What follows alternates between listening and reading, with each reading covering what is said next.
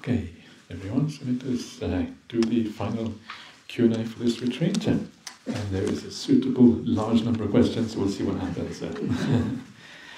So the first here is just a notice to everyone that tomorrow's morning meditation is at 6:30 a.m. So you know that, so 6:30 tomorrow morning, yeah. Okay, so now let us go on to the questions here.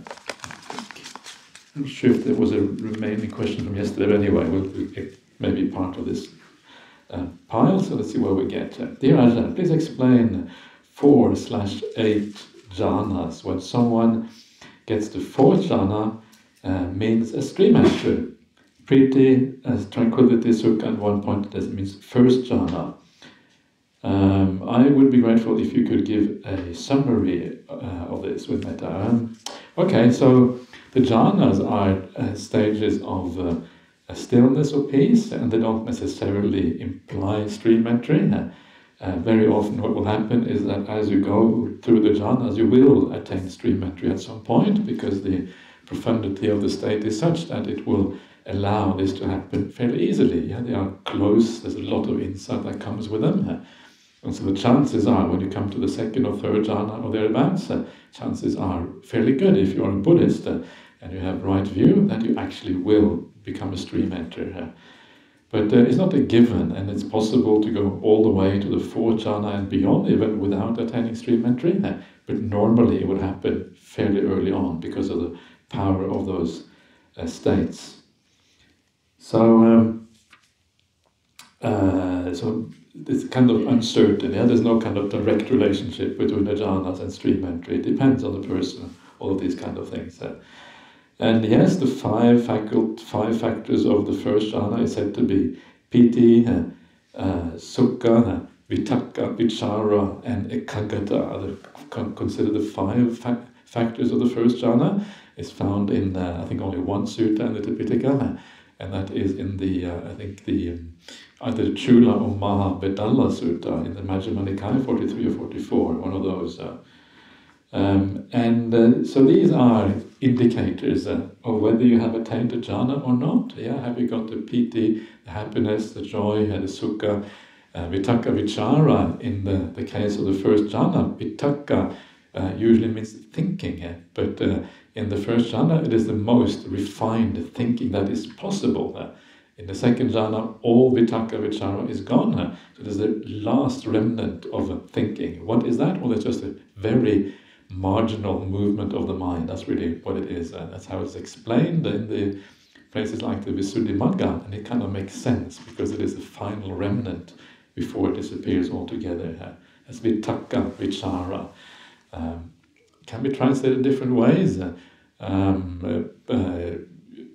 Sometimes translated as thought and examination, but it's not very precise. Sometimes translated as kind of placing the mind and keeping it connected is kind of one contemporary translation by Bhante Sujato, which I think is closer to the actual meaning in this context. So again, the idea here is that these words have different meanings depending on context, and they have a very specific meaning in the 1st jhana. It's a particular strength of piti, a particular strength of sukha. It's not just ordinary piti sukha, it's kind of way up there. That's 1st jhana. But in general, these are considered the factors. So, can you explain the 4th to the 8th jhanas? These are states where the mind is completely one-pointed, where there is no, from the 2nd jhana onwards, there's no movement at all. This is why it's called ekatta. Ekatta means one-pointedness, or it means unity, really. The mind is unified. There's no distinction between observer and the observed. Usually in life we have a feeling that we are here and we're observing things outside. And the same is true in meditation practice. You have like an image in meditation, and then you have the observer. There comes a point when the observer and the observer becomes one, and there's kind of complete unity. There's no feeling of separation anymore. And that's why these things are sometimes interpreted in certain religions as God, because you're one kind of with the universe at that particular point. And then as you go deeper in the jhanas, that one-pointedness or that unity remains, but you abandon certain of the qualities of the mind. You abandon the piti, you abandon the sukha. In the fourth jhana, all there is equanimity, pure equanimity. And pure equanimity, and this is weird, is more pleasurable than happiness. That's weird, isn't it? This is kind of how this path works. So you get to equanimity, and then go beyond that. You go into what is called the immaterial attainments. They're not really called the four jhanas, or the jhanas anymore. They're called immaterial attainments, and that gets even more weird when you go into these states. That's a rough guide to the jhanas. I hope that is helpful. So let's go on to the next question. Dear Ajahn, after listening to the last night's Q&A, it seems many people experience strong positive reactions to the guided death meditation. I also experienced tear of joy and thrilling bright mind. Yay, that's wonderful, isn't it? It's kind of really nice. Okay, so is it usual for meditators or common to experience these consequences to a guided death contemplation? And should we incorporate more of these imaginary meditations into our practice? Thank you, and sadhu times 33. So what is 33? Okay. So that's wonderful, and this is kind of the idea, because the idea is that it helps you to give up. Yeah, that's kind of the whole purpose of death meditation. If you experience joy, it means that you are giving up a lot of the world. That's where the joy comes from the ability to give up. And yes, it is quite common to have a good experience with that kind of contemplation, but make it your own, right? Try it out for yourself and see if you can make it work. And it's a kind of contemplation that if you do the same thing every time, it gets a bit tired after a while. It's as if the effect wears off a little bit. But you can try and see how you can make it work in your own life. So you can do it maybe not every time you sit down, or you can try to do it every time if you like. See if it works. And see what happens. Be a bit creative with these kind of meditations, because if you're not creative, they dry out after a while. They don't work so well after a while. So be creative. Think of new ways of doing this. Imagine kind of various scenarios on how you might die. One of the things the Buddha says in the sutta is you should reflect on the various ways you can die, because that makes it more real, right? Having cancer in your body. I always think that I have cancer somewhere, because my father died of cancer, my sister died of cancer, so probably I also have cancer somewhere, right? It kind of goes in the family, it's probably genetic. So I think chances of me dying of cancer, pretty high. When? I don't know, hopefully not while I'm giving this Q&A session. Let's see what happens. That would be a good lesson, wouldn't it? Tall, speaking guys. That would be real death contemplation for you. Ajahn Brahm, he tells a story when he was giving a talk at Dhamma Center in Perth. I don't know if you heard about that. It's quite an amazing story. This man came up to him and asked him some questions. And then while he would ask questions, he said, "Oh, I'm feeling a bit funny now." And he fell over and died. Yeah, it's a kind of amazing. Ajahn Brahm said, I'm not sure what Ajahn said, probably, oh yeah, okay, get some help. I don't know what he said, because Ajahn Brahm is pretty cool about dying. And that's kind of extraordinary, isn't it? I'll try not to replicate that tonight. So anyway, I'm very happy to hear that. So please just try it out and see what happens in your practice. Okay. To Ajahn Brahmali. Is that Ajahn Brahm? Ajahn Brahmali? I'm not sure. I think it's me. Okay. Thank you for your wonder. Not sure. Okay. This is just a thank you note. This is very nice. Thank you for your wonderful and wise talks. To the Venerables, Venerable Chanta, Venerable Upeka, you are an inspiration to us all. Please continue on the wonderful path of the Dhamma. Yay! To the retreat manager, this is Shell. You are amazing. Wow, this is nice, isn't it? There's one nice thing after the other. Wow, this is good. To my fellow participants, even the snorers. Wow, this is compassion in action. Really, that's powerful stuff. Okay, thank you. You all have been so wonderful, loving, caring, patient. It fills my heart so much. Great. So I don't know. This is kind of the sort of note we should keep to one side of the Chanda, and you can kind of keep that to remind you of the wonderful services that you are providing and everyone is providing. I'll keep it to one side for now. We'll see what we do with these beautiful words. You know the story with Ajahn Brahmali?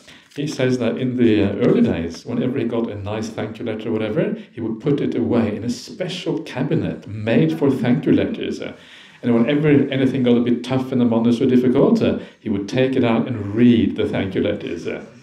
That's pretty smart, isn't it? So these things we should look after as special gifts. Okay, put it over here. So, okay. By the way, we do take complaints seriously as well. We don't kind of, just so that you're aware of that. So if there are issues, we don't overlook that. Okay, can you reach samadhi through listening to the Dhamma? You can start the process of samadhi by listening to the Dhamma, and this is from the suttas. So as you listen to the Dhamma, your mind becomes peaceful, you become inspired, right? This is what we were looking at before. You reflecting on the Dhamma is one thing, but even just listening to a sutta, reading a sutta, or reflecting on it afterwards, all of that can actually bring inspiration. And then once the inspiration arises, you don't want to listen so much anymore, because that will kind of destroy the samadhi. So once the inspiration arises, then you kind of go to one side and you carry on the meditation. Or you carry on after the Dhamma talk, right? The Dhamma talk gives rise to the right kind of feelings, and then it carries on afterwards. So you cannot go into samadhi while listening, because that's, the mind is way too peaceful for that to be possible, but you can start the process of samadhi, get it going, and that's what's important. There is a sutta in the Anguttara Nikaya called the 5 or 6 Vimuttayatanas, the spheres of liberation, and they are based on precisely this idea. And listening to the Dhamma, you can kind of move towards samadhi. Teaching Dhamma, you can move towards samadhi. Contemplating the Dhamma, you can move towards samadhi. All of these things. And even teaching, right? You can imagine, because you get so inspired sometimes when you teach the Dhamma. You can see, it's interesting to see someone like Ajahn Brahmali teach the Dhamma. And sometimes he kind of starts almost crying while he's teaching the Dhamma, and he has to stop, and he tells the audience, actually now I have to stop, because otherwise, if I go any further now, I'm just going to disappear into samadhi. There will be no more talk after this. So it's really powerful things, because you just deliver these teachings, and with someone like Ajahn Brahmali, it's very impromptu, and sometimes it kind of gets into this track of very inspiring teachings. It's kind of remarkable to see these things happening in front of your eyes, of course the feeling in the room is also very powerful when someone like that teaches. You feel kind of the peace in the room, and it kind of penetrates into you. It's like receiving the Dhamma transmission through osmosis. It just kind of goes into you, and you kind of feel the peace. It's very very, very tangible. So the answer to the question is yes, basically. Dear Ajahn, thank you for your wonderful teachings. I have often wondered whether anything exists outside of our minds. Is everything our imagination? Did the Buddha address this? Sound times 3. Well, this is kind of one of those classic philosophical questions. What is the world? Is it kind of physical matter, or is it all mind-made ultimately here? And it's a philosophical question, not really a scientific question, because science doesn't really settle these kind of things. Science is just measurements of the world, and how we interpret those measurements will really depend on your philosophy. And there are many philosophers these days who say that all of science is compatible with mind-only world, so it's not anti-scientific to have that idea. But Buddhism is kind of not really very clear on that. The clearest you come is a little sutta in the Anguttara Nikaya 4, it's called the Rohitassa Sutta, where the Buddha says something to the effect that the world exists in this fathom-long body with its mind. That's almost as if saying that, right? Very close to saying that it is a mental universe, this fathom-long body. In other words, your world, that's the world. This is my world right now, this is my mind, this is my body, this is what I experience. Does it make sense to talk about the world outside of my experience, outside of your experience? We all have our own little world. And it's a good question. But the world that matters from a Buddhist point of view is your personal world. because that is where there is dukkha. Yeah, that is where there is the origination of dukkha, from craving. That's where it all stops. That's where the path happens. That is the only world that really matters. If there is something out there, it's probably quite irrelevant to us. Doesn't really matter. So there isn't really any final answer to this, and I think it's sometimes it's not too useful to get too philosophical, because philosophy has no end, and that's the problem. It doesn't actually, people have been arguing about this for thousands of years. They have found no solution. The Buddha said, the famous simile of the leaves in the Gosinga grove, these are what I have taught, these leaves, and all the leaves overhead in the trees, but that's kind of all the things I know about, but I haven't taught you. Why have I taught you those things? Because it's actually irrelevant to the spiritual path. And that might be, things, truths about the world, that actually have nothing to do with the spiritual practice. Like, for example, this sort of question. Okay.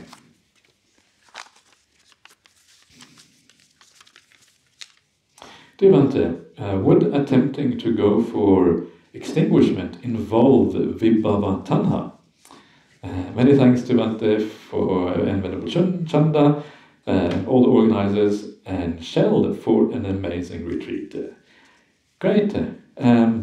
So, does it involve vibhava tanha? And one of the interesting things in the suttas is that vibhava tanha is said to be close to the Buddhist ideas. Vibhava means non-existence. Tanha is craving. The craving for non-existence is what this refers to. And the Buddha says specifically that the idea of annihilation, if you have that idea, you're not so far away from Buddhism. You're not quite there, because nothing gets annihilated. You haven't really understood the problem. Because all that you're doing when you practice the path, you are extinguishing suffering. So isn't that a good thing, extinguishing suffering? It's good, right? You agree? Okay, good. So extinguishing suffering is good. So how can that be a problem? Well, the only reason it's a problem is because we think we are annihilating something, and that something is our sense of self. But if that is an illusion, then all that remains is dukkha, and so you're extinguishing dukkha. So vibhava tanha is a false view. There is you're not destroying anything, you're not annihilating anything. All you're doing is ending dukkha, which is good news. If you don't think it's good news, then don't know what to say to you. So, dear Ajahn, do you have any advice for someone who is a people pleaser and finds it difficult to say no? Thank you for sharing the Dhamma. I think everyone is a little bit of a people pleaser. I also find it very hard to say no usually, even though I have had to start to say no, because there are too many things happening. You just have to say no, otherwise you're going to die. You have a choice between saying no and dying, so then okay, I'll say no. Yes, remember that people pleasing is not really all that useful. Usually the reason why we please people is because we want to be seen in a good way, and we want to kind of not let people down and all these kind of things. But in the longer run, it's more important that you look after yourself and you find the right balance in your life. Because in the long run, your ability to actually please people in a deep way, with real compassion, real understanding, real good attitude, that depends on you being in balance. So much better to be able to provide real, profound services rather than provide some superficial service because your mind is not in a good state. So look after yourself. Make sure you do that and say, I'm terribly sorry, but it's just too much for me. My life is too full. I need to look after myself. One of the most important things we can do in the world is to look after ourselves. The Buddha spent 6 years just going into the forest, doing no service for anyone. Apparently, but actually, that was the biggest service in human history. Because when he went off on his own, seemingly, in a selfish way, or maybe selfish is the wrong word, but seemingly in a kind of without providing services, he actually opened the door for the greatest service that anyone has ever provided for humanity. Without that, nothing would have happened. So sometimes the truth is much more complicated than we think. So say no, because that in the long run is actually a yes, if you know what I mean. Yeah, because the yes here means the service, means helping other people. So no to short-term service, but yes to the long-term service, and that is the one that really matters. And if other people don't like you for that, it's not your problem, it's their problem. Okay.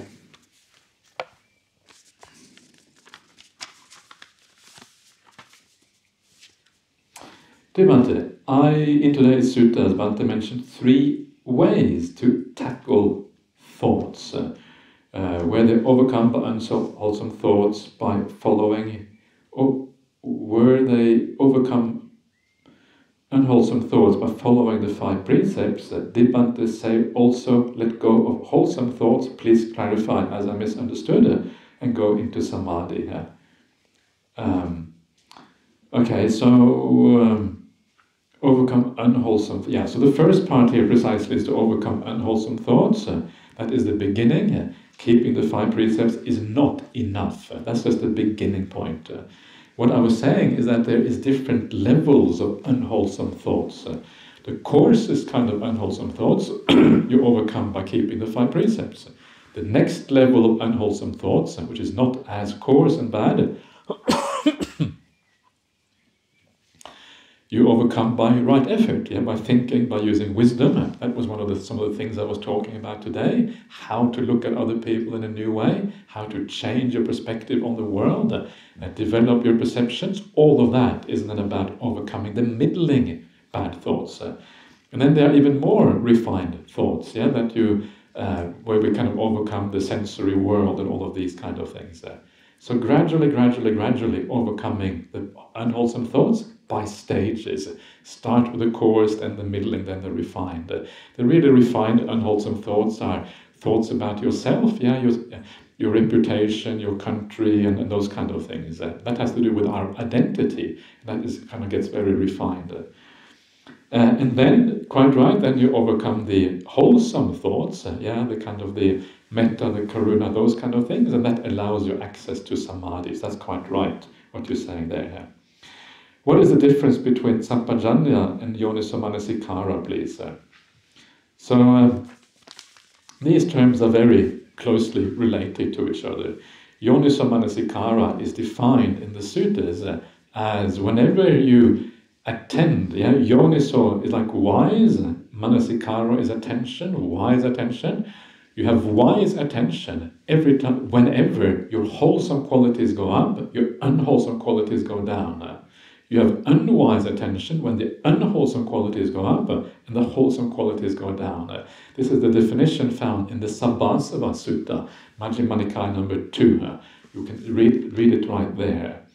So that is the idea of yoniso manasikara. So for that reason, it starts at the very beginning of the path and goes all the way to the very end when you become an arahant.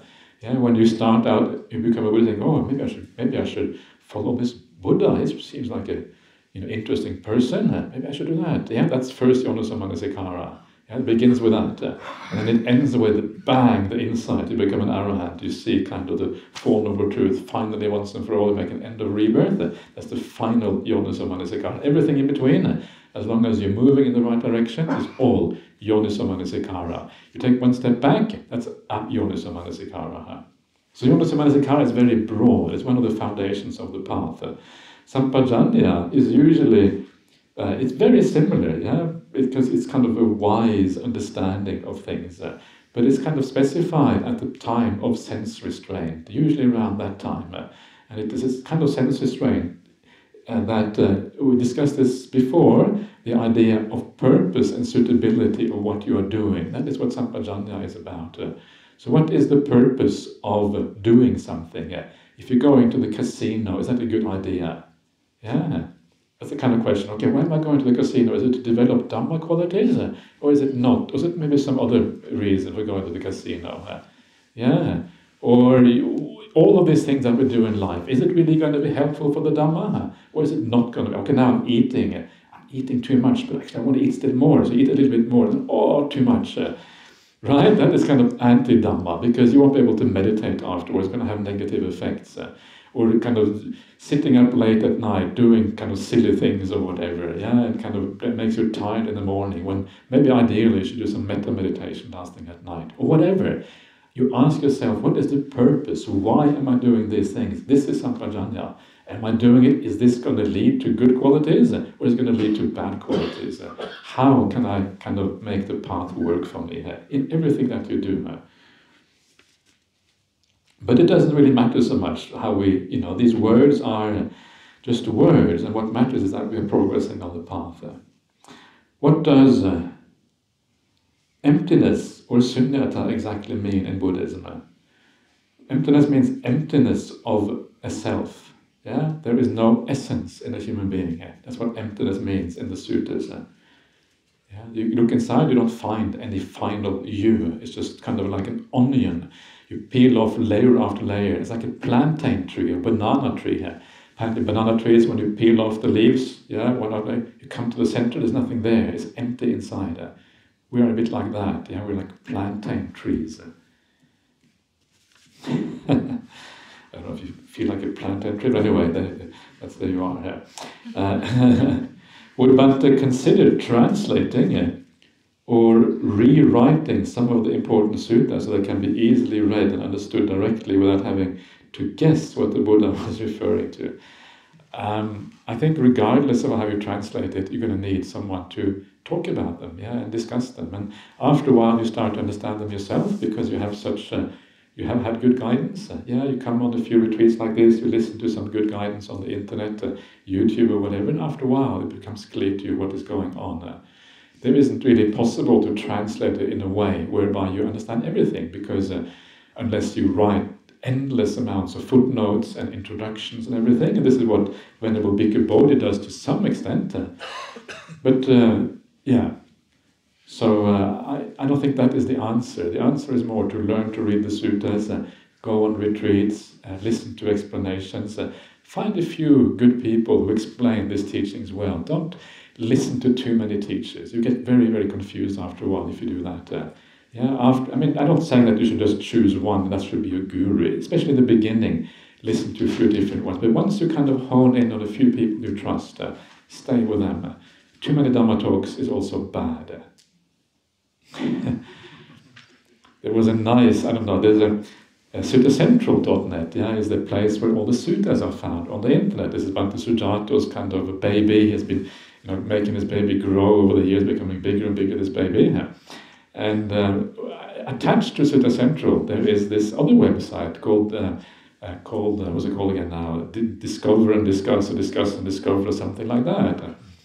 And there is all this kind of essays about Dhamma, yeah, and about various suttas, and people argue about suttas. Actually, it's very civilized, I have to say. For the internet, this is really civilized kind of place. So if you want to discuss some Dhamma in a civilized place, it's not a bad place to go. But one of the essays that Bhante Sujato wrote was titled, "Yous are listening to too many Dhamma talks."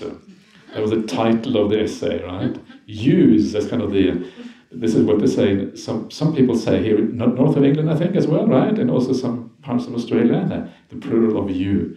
So they, and it's true. And sometimes what happens is that people play Dhamma talks like all the time, like in the background, without really listening properly, without really taking on board what is being said.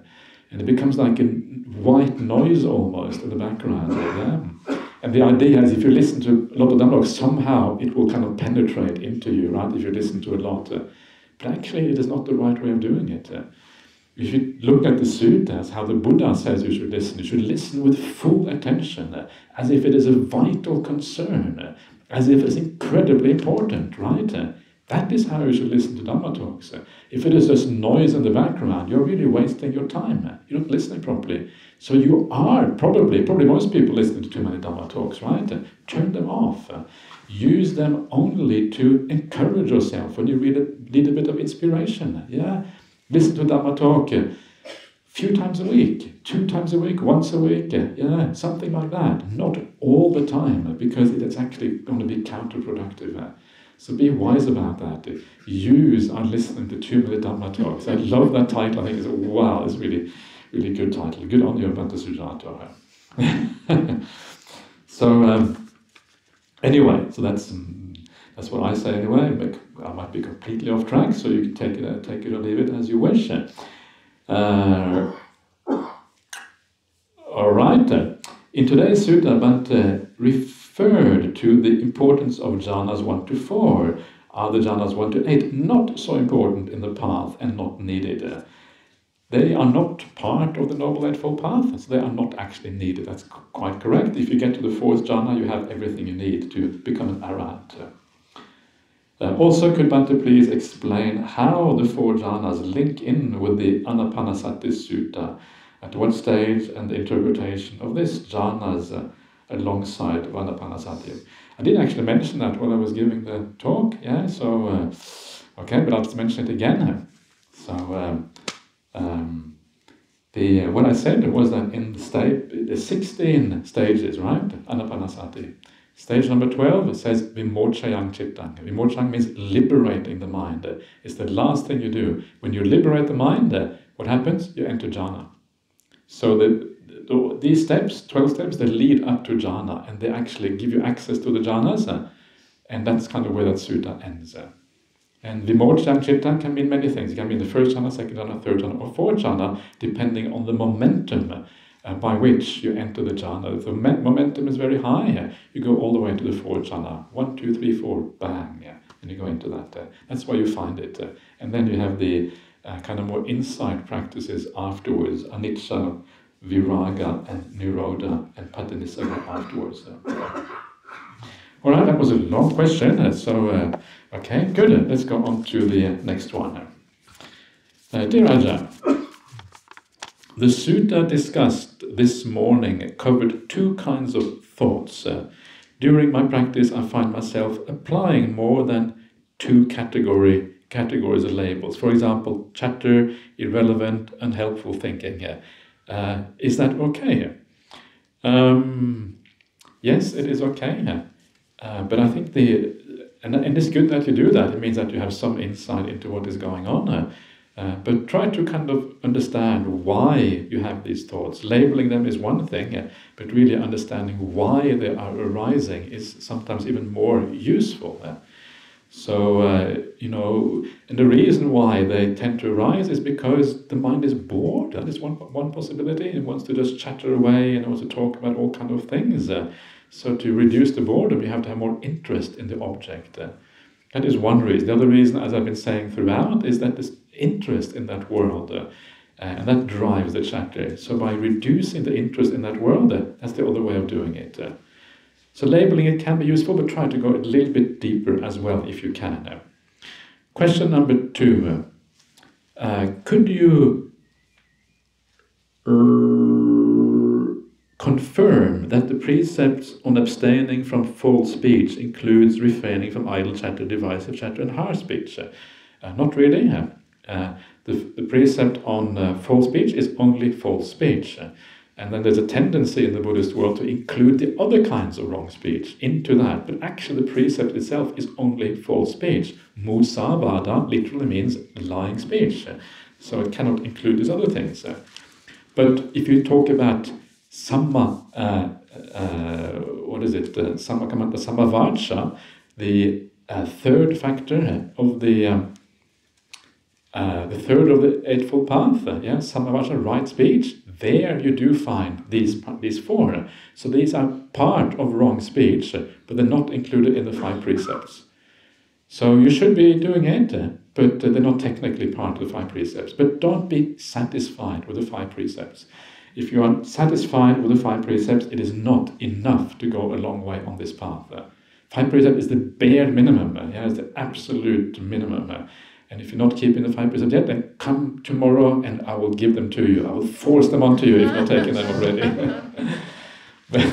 No, I'm just, whatever. It's entirely up to you, of course, but I'm just saying that morality is so foundational on this path, right?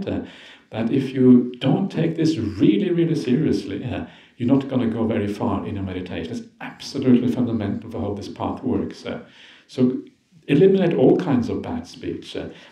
Do be as kind as you possibly can in your speech, in your actions, in your thoughts. Then it's going to start to really bite your kind of morality that you're practicing. So whether it is part of the 5 precepts or not, actually, as far as practice is concerned, probably doesn't matter so much. Thank you so much. This retreat and your teaching have come to me at the perfect timing and solidify my faith in the Buddha, Dhamma, Sangha. Sadhu times 10. Okay, we have various numbers here, so okay, that's cool. So excellent, very happy to hear that. So good. So I said I was going to answer every question, so we'll see how things go. I should be able to do that. Ooh, okay, so hopefully this is not going to take too long. But dear Vante, not a question. Okay, good. But some comments and a request. I feel that the attempt by some modern scholars to compare suttas in different schools and languages and to come to conclusions is a bit like blind men trying to describe an elephant, as in that famous sutta. And a number of things could have happened that caused teachings preserved in different schools to differ. Bloody wars and even malicious hacking over centuries could be among some of them.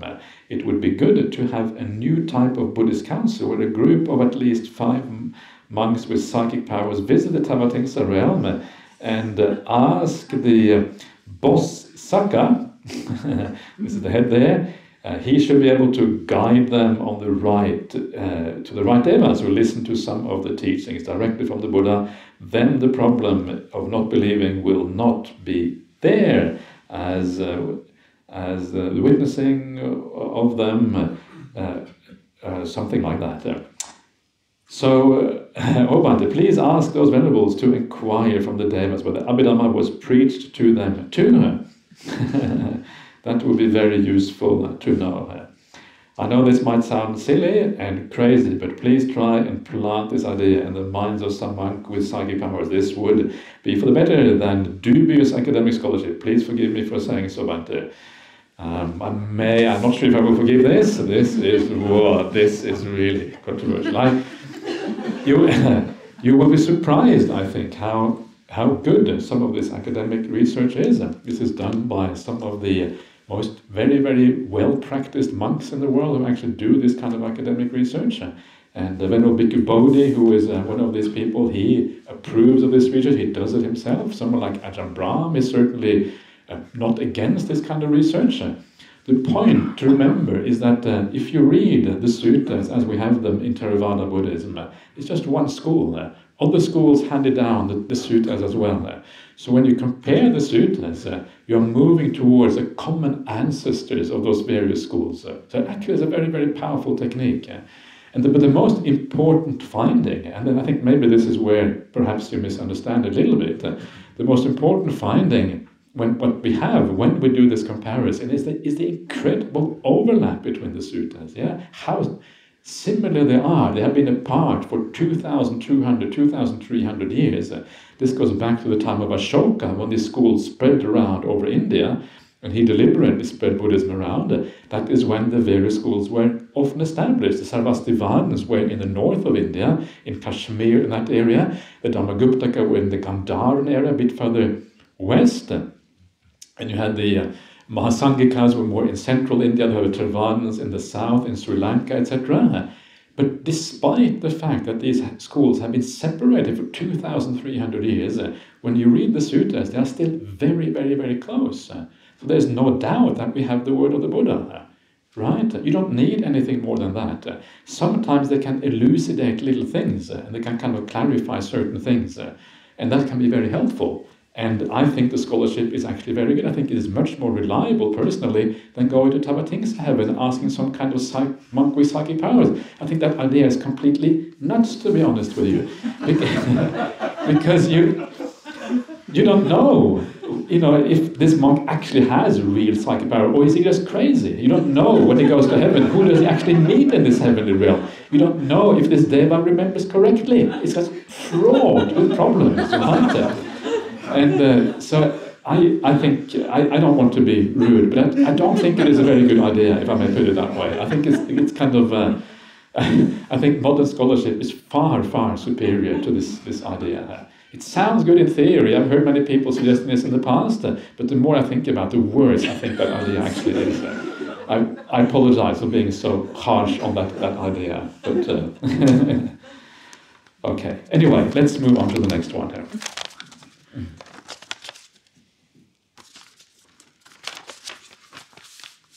Ajahn, I find it challenging to hear an almost dismissal about taking action on climate change, inequality, war, animals and human rights from Buddhist perspective. This is a passive stance which is not non-violent. Non-violence is not being passive. Since the Buddha spoke of non-violence, is it not our duty as Buddhists to take non-violent action? Or should we be passive and stand by and watch billions of people and non-humans, animals, the ecosystems suffer? Given the Western world, global north, we have our lifestyles changed drastically to a dependence on oil and animal agriculture never seen in history, which causes mass suffering. I would argue that the Buddha, if they were here at this time, would be at the forefront of non-violent direct action and advocating more greatly for change and compassion than many, especially Theravadan monks, do. Your thoughts, with compassion for all living beings, seen and unseen. Sadhu times 3. Yes, I agree with you. It is not meant as a dismissal, the thing that I say, and this would be the wrong way of understanding it. I think it's good to do actions on climate change and inequality and all of these kind of things, and we should do it with a heart of compassion, trying to make the world a better place. I think that's wonderful, and I think that is part of morality, that we do these kind of things. I certainly don't dismiss that. So please do so, and I wish more people would do it, and I wish we could get our act together, and I wish that the world would avoid these things. But the problem really is this. The problem is that we don't know if it can be done, right? And it's kind of interesting when you look at the world of the last few decades. After a while, you start to wonder whether we are up to this, as human beings. Are our politicians, are they wise enough to understand the problem? Are we, even if we take all the action we can, is it going to work out? And this is the problem. You look at the history of the world, you would have thought that after the Second World War, we would never have a war again. And now we have a war in Ukraine. Why is that? Because we forget. Because we are fickle. We don't really kind of stay with our principles well enough. And this is kind of the idea of Buddhism. The idea of Buddhism is that yes, we do our very best to create the best possible world, more equality, less social inequality, looking after the poor people, looking after people who have addictions and all of this kind of thing. All of these things are very, very important. But the problem is that problems seem to recur. They come back again and again and again. And there is no final solution to these things. And that is the problem. There is no utopia. This is what I was saying before, and when there is no utopia, it means that things tend to go in waves, coming back, and then recurring, and then disappearing again. And this is the problem of the world. So when you see climate change, do your best, but don't assume that it will be successful. Because if you assume it will be successful, you're going to be very depressed when it isn't successful. But if you accept that even if you do your best, actually success may not happen, then you can deal with the failure if it happens, and you can move on, and you can actually look for a solution somewhere else, look for a solution within, in your heart, instead. That is where the real solution lies at the end of the day, because the world will never be as good as we think it should be. That is just the nature of this world. Even if you get reborn in the heavenly realm, for goodness sake, even the devas have wars. If finally you think, I'm going to get out of the heavenly realm, human realm, they're going to go to heaven, finally they can relax a little bit, but then it turns out heaven isn't that much better than the human realm. It's a little bit better, true. Depends how high you go. If you go really high, it's quite good. And so this is the issue with this samsaric existence. There isn't really an escape by making the world better. You do, however, do it because it is the morally right thing to do. So for that reason you do it, but you also understand the limitations of your actions. I don't know, when you look at our ability to sort out climate change, it is a bit depressing, isn't it? Not that I get depressed very easily, but it is a bit like you feel like giving up on people a little bit when you see that we have been warned about this for decades and still nothing is happening. Sometimes it seems like we need a crisis before we get our act together. That seems to be how humans work. Only when we get a real crisis do we actually do something. So anyway, I don't disagree with you. I think you're right about what you're saying. But I think there is a deeper perspective on this. And I think that is what the perspective of the Buddha really is about.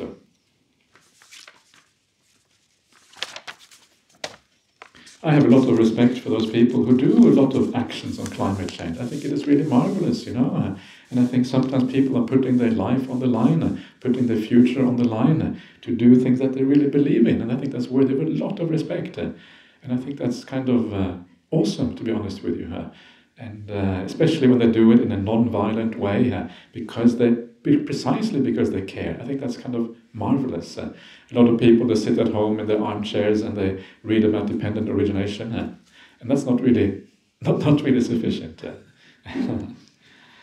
Anyway, it's better to read about dependent origination, by the way, than reading, I don't know, what is Vogue or something like that. I don't know what people read.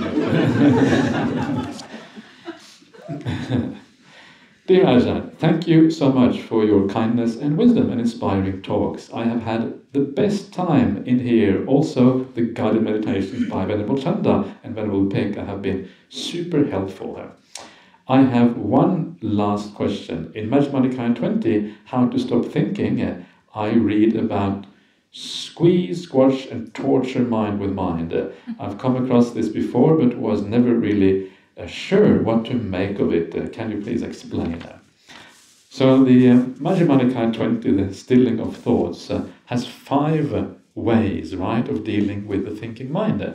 And the very last one is this squashing the mind with mind. So it is the last one you should use. When you're absolute desperate, when you're about to murder the meditator next to you, squash mind with mind, right? Because, it's best not to murder good people. So, okay, hold back. So it is a desperate thing. When you have tried everything else, then you might do that. But it is not really recommended because we know that if you suppress things too much, it can lead to all kinds of problems. And sometimes it can lead to mental imbalances and all kinds of things.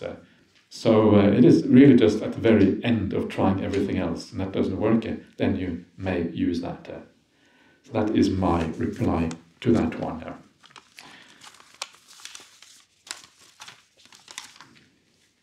Dear Ajahn, even though I've been doing Anapanasati for years and I have a daily meditation program going for a long time, it seems my meditation is not progressing beyond the first step of the 16 steps of Anapanasati. Could you please advise how to progress beyond the first stage of knowing when it is a long breath or a short breath? Generally speaking, it is more difficult to go through some stage of Anapanasati more than others. If so, what would you identify as the most difficult stages to pass through? It would be much appreciated if I could express some thoughts on this. So the reason why you are not progressing, and remember Anapanasati is a profound meditation technique, and it's not, a lot of people find it hard to really get to watching the breath. It is not easy. And so the answer is that you have to purify those 2 things that are the foundation of meditation, which I mentioned at the beginning of the retreat: virtue and right view. These are the 2 things. This is what stands in the way of being able to watch the breath. Once you make those really powerful, that is when this will start to work. So make sure that you purify your mind. You really focus on having compassion rather than having ill will, that you see the good in the people around you, all of these kind of things, and also the right view, the idea of where happiness is to be found. It is to be found in meditation, not in the world, and your mind will turn away more from the world. That is one of those powerful things that enables meditation to take hold. So keep on reading suttas, listening to some good talks, not too many, but the right number, and then gradually this will become possible as you do that. Is it any stage more difficult to go through than any other stage? The first stage is the most difficult one, as you are rightly finding out yourself, right? It is the hardest one because creating the foundations is what takes the most time and is the most difficult thing to do. Once you get to the first stage, then things tend to progress more smoothly, and tend to already enjoy the meditation if you're able to do the very first stage. So get to there, and then when you get to the first stage, you have to continue with doing the living really well, more compassion and kindness, all of these kind of things, and continue purifying your view. And as you do that, the meditation will go through all of the stages. So you never stop with doing the foundational practices. That always goes on, and then that will support the progression of the mindfulness of breathing. So learn to really relax. This is so important. People tend to grasp the breath too much, and I think you will find that this is the case for the vast majority of people. Relax, sit back, allow things to flow, allow mindfulness to arise naturally. Don't make mindfulness a forced thing, make it a natural thing. The breath is there. The breath is not something you watch. It's one of the things I was trying to say in this last meditation. The breath is more like a companion. Don't watch it, just go along with the breath. The breath is there on the side a little bit. If you try watching it, that means often force right there. So change your perceptions of what you're doing. Sit back more, allow things to be more natural, and then see what happens.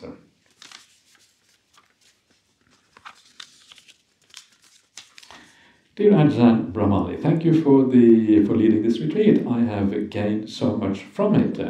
Like you, I too have favorite suttas. Out of turn is the Cook Sutta. The Cook Sutta is great, this is found in the Connected Discourses 47th chapter, which is the Satipatthana Samyutta, Sutta number 8, which likens a monk who doesn't gain samadhi or abandon their kilesas through the Satipatthana practice to an incompetent cook who doesn't gain any bonus from the king because he doesn't take notice of which flavor and curries the king prefers. That's exactly right. The incompetent bhikkhu doesn't gain samadhi and abandons his kilesas because tattahi sovikave balo abhyato akusala bhikkhu sakassa chittasa nimittam na uganhati. You mentioned having, that is what it says, honestly reading the note, that's what it says here. You mentioned having sati sampajanya about progress or not of our satipatthana practice, and I wondered if that is what this sutta is talking about. Yes, I think taking notice of I can't remember exactly how the sutta goes now, but I mean precisely how it goes. But I would say that taking notice of the king's preference is a bit like understanding your mind, probably, and seeing the defilements and knowing what leads the mind onward and actually helps you abandon the defilements. I would say that is similar. Tatta hiso bhikkhave balo, so this is the fool, abhyato, unintelligent, akusalo bhikkhu, the foolish, unintelligent, unskillful bhikkhu, sakassa chittasa nimittam na uganhati, he doesn't grasp the nimitta, the sign of his own mind. So, that is an interesting thing. What does the chittasa nimitta mean in this kind of context? What is the sign of the mind? And the sign here, nimitta, is a mark. It is an identifying characteristics, how you know that the mind is there. Sakassa means your own. So it is understanding understanding the mind, basically. That's what it comes down to. And especially the nimitta of the mind, the characteristic of the mind, may very well be similar to the nimitta that you experience in meditation, because that is how you know that now you are leaving the physical world behind, the five senses behind, and you're moving towards the mind. So it could actually be a reference to that nimitta, because it is a similar kind of idea, understanding your mind. So you're grasping the characteristic of the mind. So I would say yes, understanding the characteristic of the mind is important. It could here also be used in a broader sense, that you understand the characteristics in terms of the defilements and also the purities of mind, and you understand how they work and how you abandon all of these things. That is part of kind of the broader context. I should have liked to have the sutta next to me, because then I could have actually looked it up and I could have taken a better look at the actual the details of the wording of that sutta. But I think basically you are on the right track here.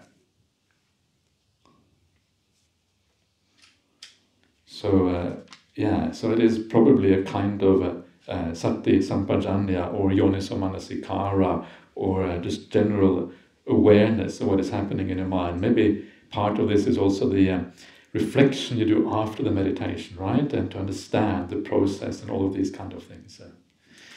All right.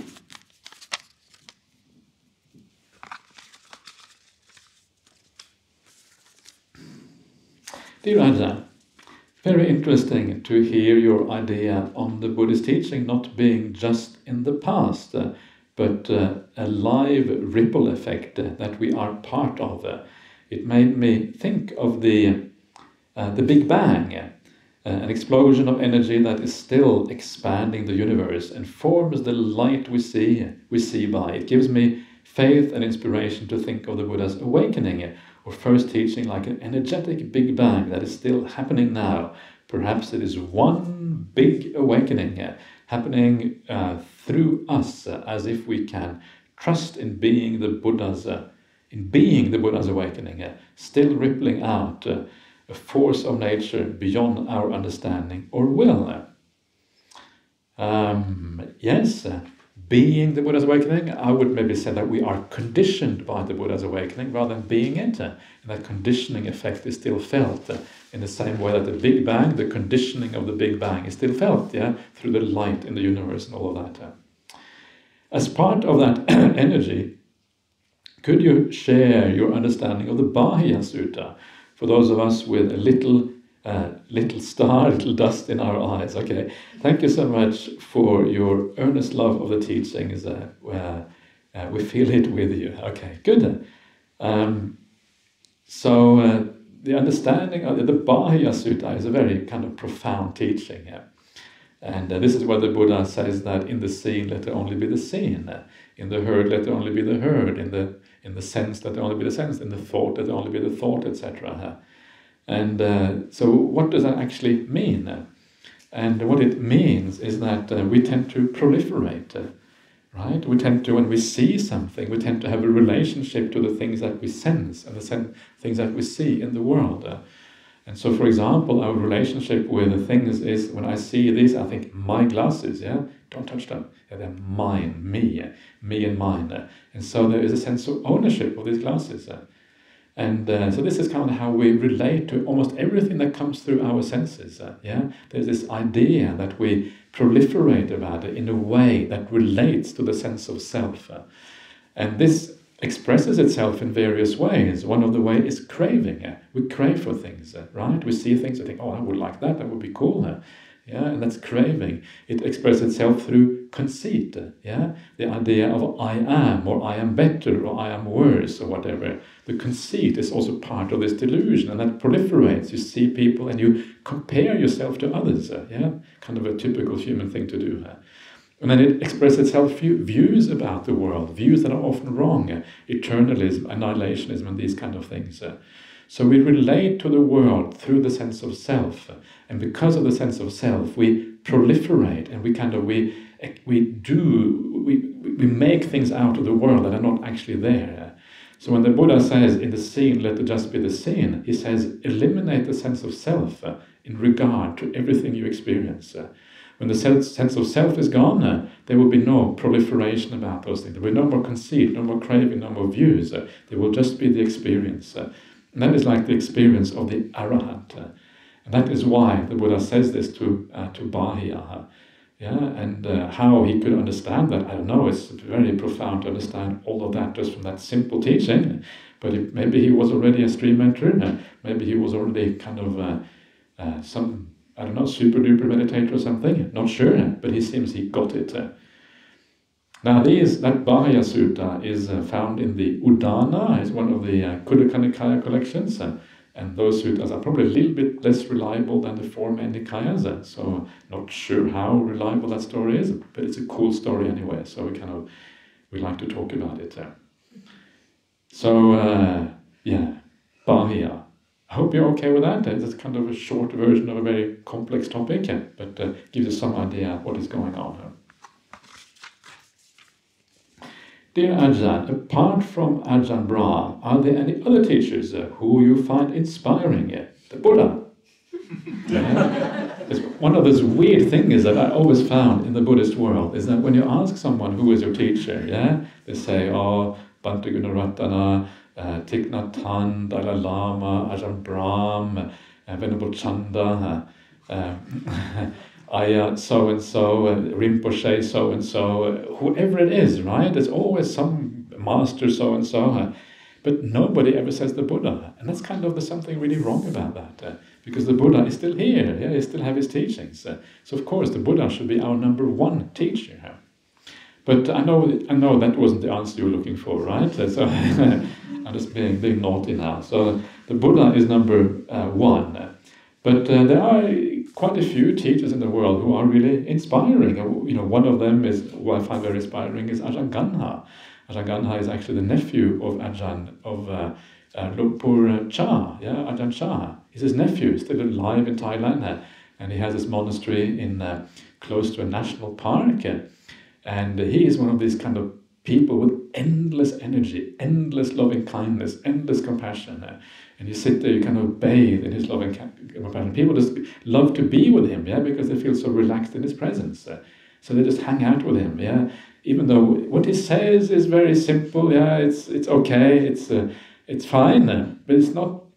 After a while, you kind of heard what he has to say, and it's not maybe super interesting, but it's more where he's coming from, right? And this is the thing about so many things in the world. It's not what people say, but how they say it that really matters. And he's one of these people, when he says it, it kind of goes to your heart, even though it is very simple. He says, be kind. You think, yeah, be kind, right? It's like, it really sinks in.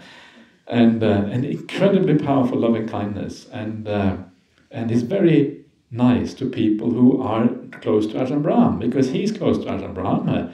And so when this is a secret, I tell this only for you here, don't pass it on. If you go there and you say you're Ajahn Brahm disciple, he will kind of take you aside and kind of give you special treatment. Maybe, I don't know. He did that to me anyway, but then I'm a monk, so it's a bit different. He kind of drove with me around for hours and hours and hours, and I was kind of asking him endless questions. And he was very patient and just answering all the time. So he is really, really, really interesting monk, but he's also quite famous. And when you go there, you'll probably be with many other people. But anyway, check him out if you have a chance. You have to go all the way to Thailand to do that. There are, who else is inspiring? Bhante Gunaratana is quite an inspiring monk. This really old Sri Lankan monk lives in Virginia, West Virginia, I think, in the US. Not far from Washington, D.C. He has a vihara there called the Bhavana Society. He's getting very old now, but still in good health, still teaching. And he has also a good grasp of the Dhamma and is into jhanas and all these kind of things. So he's an inspiring monk. The abbot of Wat Pah Pong, who took after Ajahn Chah, Lumpur Liam, he's also a very inspiring monk. And so he's also very interested. You go and listen to him, what he has to say. So there are quite a few alive in the present day who actually are really inspiring. There are many who have passed away who are also really inspiring, but I guess you want some living teachers, is that what you said?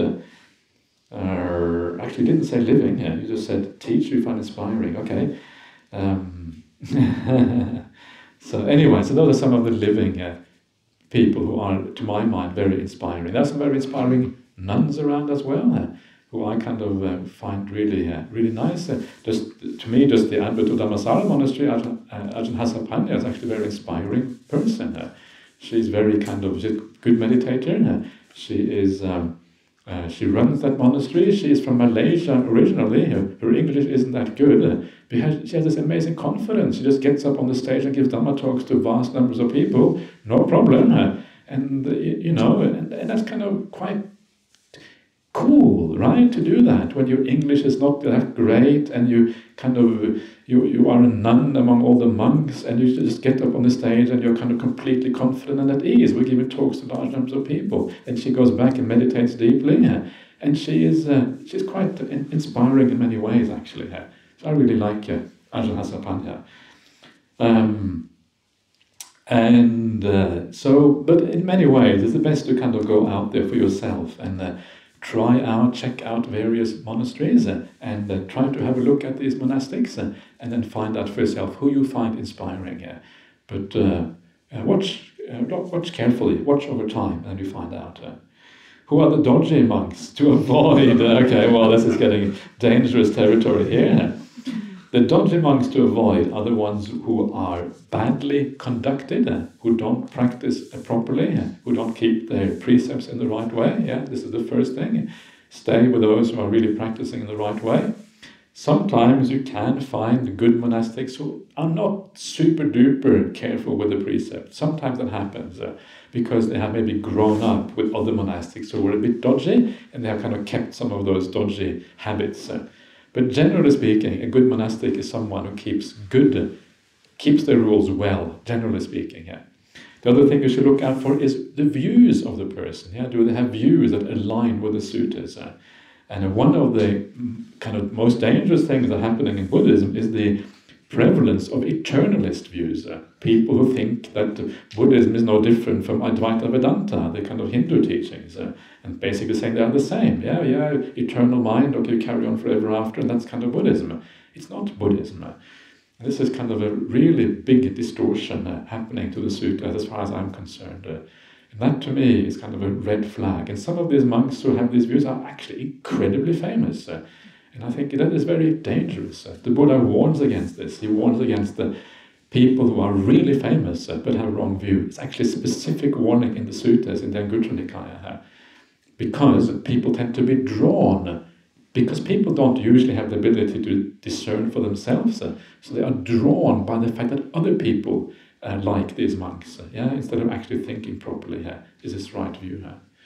So this is a big problem in the world. So look for those two things. Are they practicing properly? Have they got right view? And then watch them if they have the qualities of someone worthy of inspiration. Right? Do they act with kindness and these kind of things?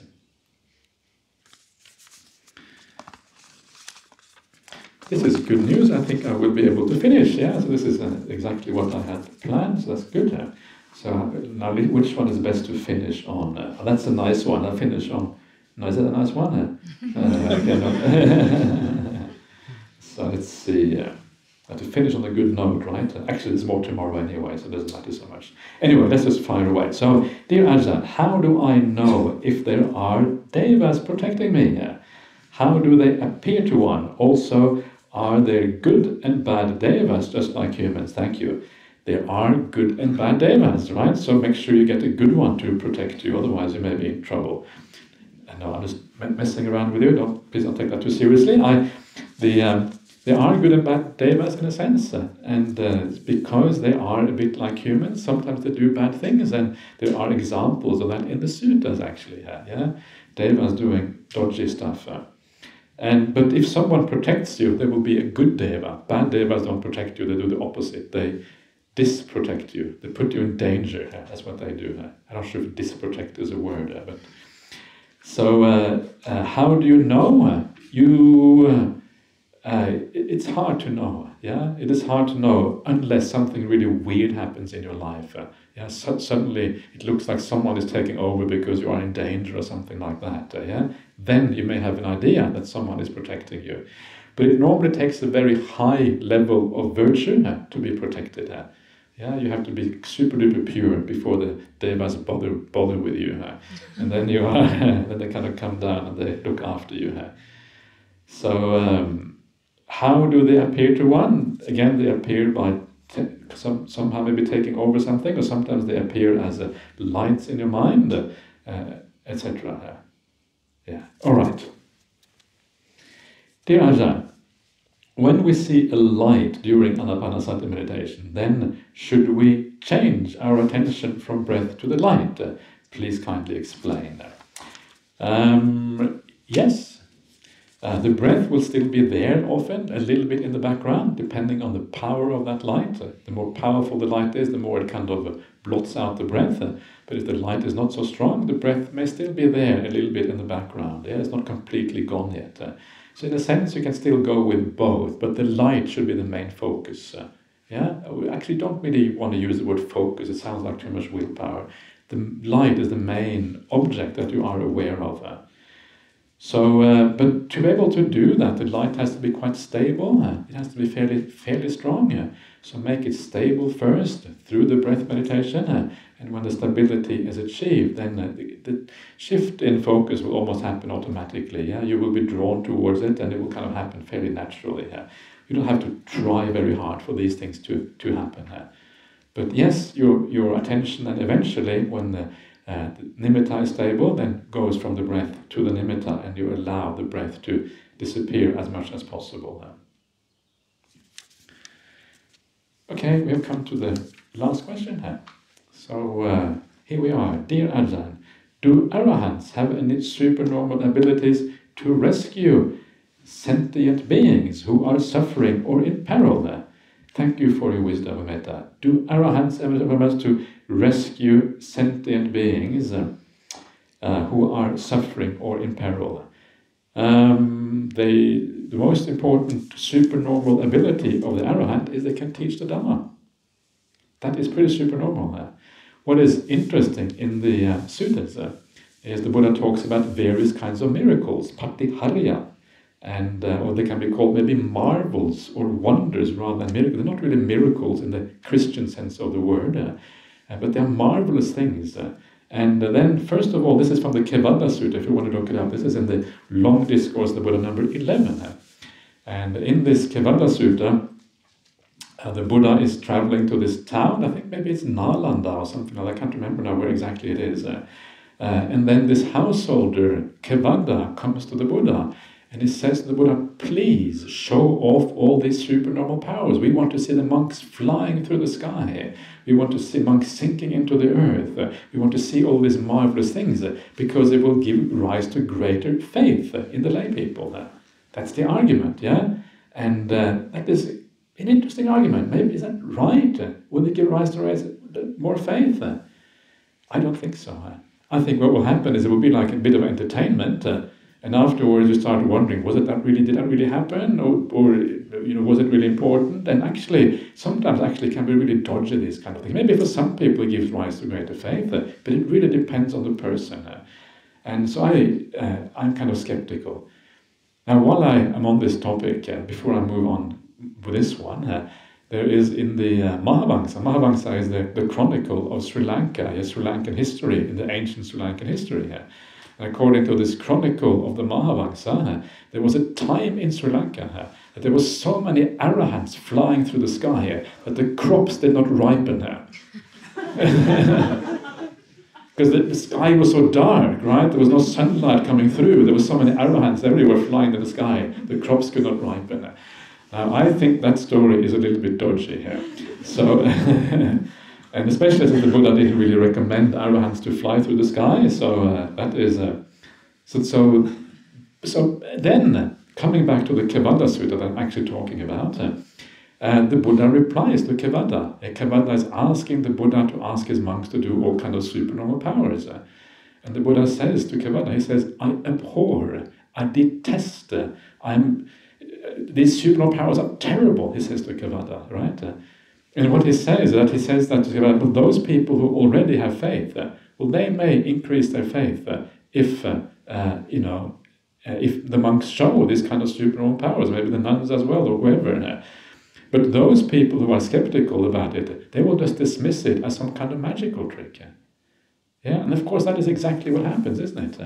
And if you look today, you look at some of those magical tricks online, they look exactly like the things they did with supernormal powers at the time of the talk about in the suttas, right? I don't know if you have seen some of these magicians. Have you seen the one who walks on water? There's actually, you go to YouTube, you look at a magician called Dynamo walking on water, and he literally walks on the River Thames, right? It's close to Waterloo Bridge. The Waterloo Bridge that's there is obviously all set up, right? It's kind of, and then he goes down all the way down to the shore, and it's like a little kind of jetty there or something, and then he steps onto the water and holds out his arms like this. He looks a bit like Jesus Christ when he does this, right? And he walks slowly onto the water. And then the camera kind of pans Waterloo Bridge, and you see all these people stopping on Waterloo Bridge, staring down at this man walking onto the water. It's actually really cool. But it's obviously just a trick, right? And the way he does it is actually well known. He has some kind of plexiglass, something lying on the water, and so he's just actually walking on something solid. That's what he's doing. It's actually very boring once you know what it is. But so this is kind of how people dismiss supernormal powers, usually for very good reasons, because usually this is exactly what happens. So the Buddha is actually very much against supernormal powers. And he says to his monks that you are not allowed to show any supernormal power. This is one of the rules for the monastics. So if you happen to have it, you should never show it. So supernormal powers are usually overstated. They're far less interesting than they are made out to be. So that is why the Buddha says the real supernormal power, the real marvel, is the marvel of teaching. That is the one that matters. All the other stuff is actually quite irrelevant. And this is the marvel, the fact that it's possible to pass on something so profound as the Dhamma from one person to the next one. And the other person is able to understand it, practice accordingly, and get the same kind of results. That is the real marvel. And that is the marvel that rescues you from suffering at the end of the day. I know this is not what you're asking, but this is what I'm giving you. Because this is what matters. Can arahants rescue you from suffering in other ways? Maybe they can, but it's kind of irrelevant. What kind of suffering is that? You're broken a leg and you're lying somewhere and the arahant flies through the air and picks you up. Is that what you mean? I'm not sure what you mean by that. The idea of the whole path of Dhamma is to end all suffering once and for all. It's a big picture ending of suffering. Arahants are not so concerned if you have a tummy ache, right? They will say, okay, got a tummy ache, that's a good lesson for you, learn about illness, and this is your chance. Everyone has tummy aches, it's to be expected. So this kind of aiding by an arahant is not really what arahants are about. They are about big picture aiding, big picture helping out. That is what matters. Okay, everyone, so that is all for tonight. Tomorrow morning the meditation is at 6:30, and we'll see you back again and continue the last Dhamma discussion at 9 o'clock. In the meantime, have one last good night's rest, and let's just do the homage to the Buddha Dhamma Sangha to finish off.